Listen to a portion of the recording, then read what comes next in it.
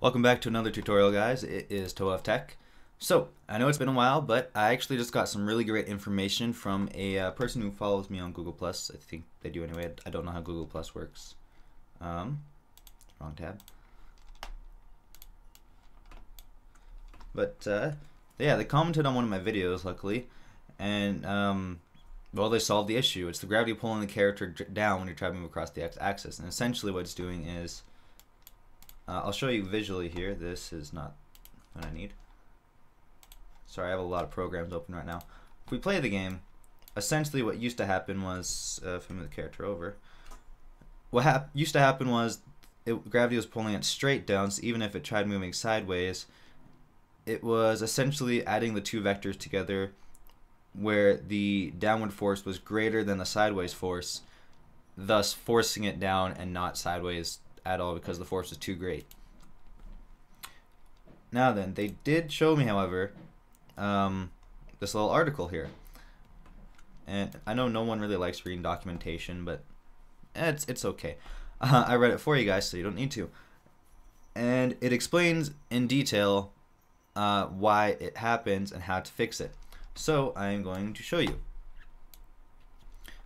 Essentially what I did is, this is just straight from the page, you add this code in. So you have this new variable called, or it's not a new variable, you have the motion variable, which is velocity multiplied by delta, which was explained in previous videos. But now you're making it also equal to this method here.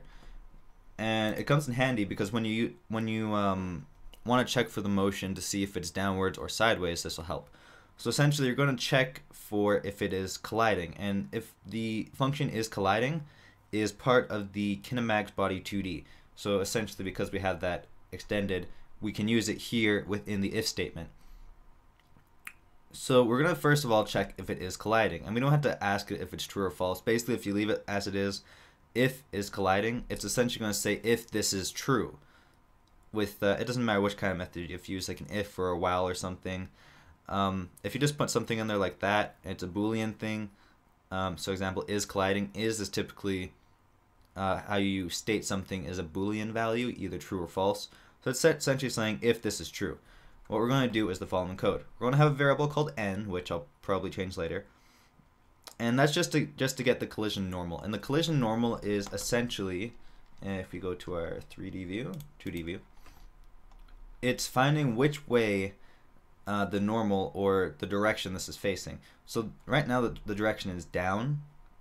I'm not quite sure how to point that out. But just imagine there's an arrow pointing down. That is the normal. There's actually normals pointing every which way. It's pointing outwards because of the collision. If it was pointing inwards, you would get some really, really weird stuff happening. But yeah, all the normals are pointing outwards, so it's essentially going to say like an arrow here, here, here, here, for whenever it's colliding with something. So it's going to get that collision normal, and then we're going to use that variable. It's stored in n. We're going to take the motion and set it to the collision normal slide. So it just says n.slide, but you can imagine this as getting the collision normal and then sliding it.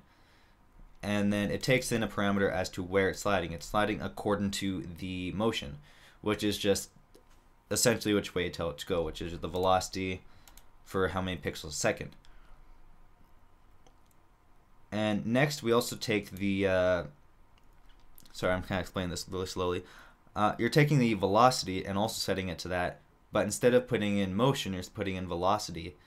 This way it knows which way it's heading, and it knows what speed to go. One for motion, one for velocity, which is heading and speed. And then you have to move it.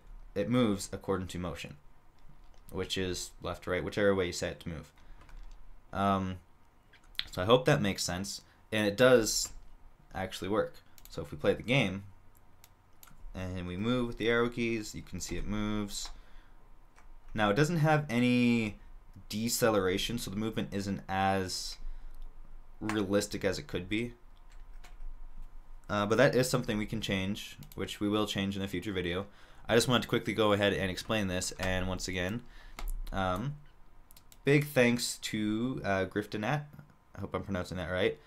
Very, very helpful. Really glad that even after 2 months, someone still looked at the video and was like, hey, I could solve this. That's great. Hoping more of you guys can kind of join in on that and maybe even suggest some videos, which actually I believe someone, they did mention a video if I remember correctly. Let's wait for it to load up here. Yes. Right here, 2D games, something like Mario or Dolphin Island, aimed more on interaction with objects, which I think would be very, very interesting. If anybody else really hopes for videos like that, just leave something in the comments below on any specifics you kind of want to know, and I'll make sure to add that to my upcoming list of videos to produce. I'm working like 6 days a week now, usually like anywhere from 8 to 14 hours.